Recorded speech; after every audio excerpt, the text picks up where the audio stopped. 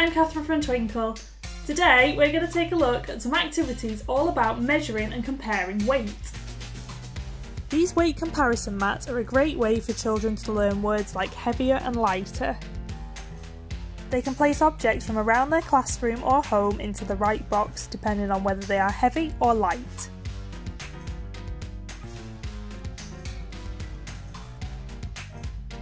These cards contain lots of questions and tasks that really challenge children's understanding of weight.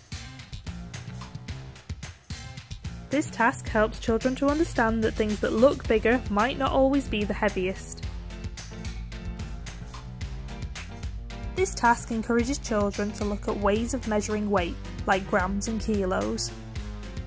They can find some packages which include the item's weight in grams, and then put the packages in order from lightest to heaviest.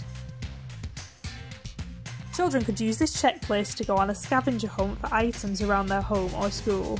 This can give them the chance to compare weight, as well as other types of measurement like height or length.